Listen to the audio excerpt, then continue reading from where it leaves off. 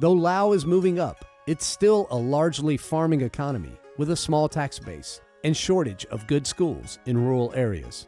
That's where Alex and his pals from White Elephant Adventures come in. Alex has helped build a school in a rural village outside of Luang Prabang.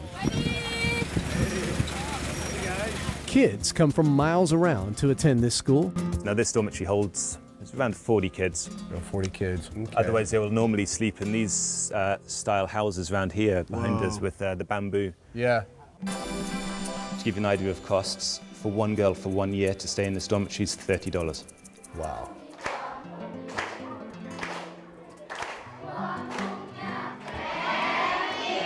Hey.